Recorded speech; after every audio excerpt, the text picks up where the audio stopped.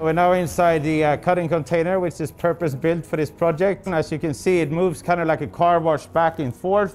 It can cut first horizontally and then vertically. We can make a piece as big as we want or as small as we want without the operators leaving the control room. One of the main benefits with the cutting container is that we can recycle much more, as we can take the non-contaminated parts we cut away and send off to recycling. The container also makes sure that the operator is kept in a safe distance from the contamination. So one special feature we have is that we didn't use water as coolant, that would create a secondary waste for us. So instead we're using dry ice. When the dry ice hits the wire, it will evaporate.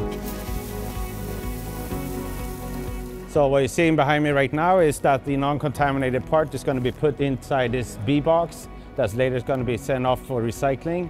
The contaminated part we're later going to send off and put in this coquille, which is now behind this lead shielding.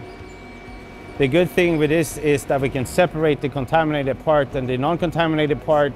The non-contaminated part can be sent off for recycling. The contaminated part will be sent into the coquille to the mountain, and it's a very good economical and environmental thing to do.